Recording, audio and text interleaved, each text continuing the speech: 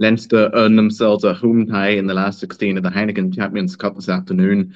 They beat Racing 92 36-10 at the Aviva Stadium. It was a very entertaining encounter that burst into life, especially in the second half. However, it took 15 minutes for the opening try to come. This was scored by Jimmy O'Brien after Gary Ringrose did really well to make space for himself, an offload to the winger who dotted down Ross Byrne, converting for a 7-0 lead.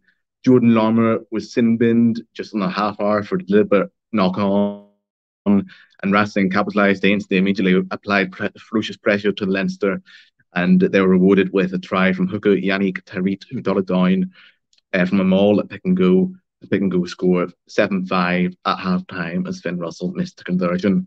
Russell fell short with a long range penalty at the start of the half, but Racing put themselves ahead with a super try from Christian Wade after great work from Russell that pierced the Leinster back line apart.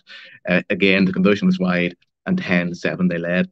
And then came the Leinster onslaught, however, as a try from Hugo Keenan got them back into the fullback, finishing off great work from substitute Dan Sheehan, picking the ball up and barging over from close range. Gary Ringrose knocked on with the try line at his mercy in the corner. However, from the resulting line-out, Josh Sanders-Fleer bagged his 5th try of the Cup so far, with just a simple score from a maul, both converted for a 17-10 advantage. And we entered the final 15 minutes, Keenan got a brace going over from close range before a hack on from Ringrose, and brilliant play from the centre again, a man of the match performance. He offloaded to O'Brien, who got his brace in the corner. Ringrose himself fittingly had the final say with a try after good work from Ross Byrne and Jack Coonan. The breakdown allowed the centre to score in the corner.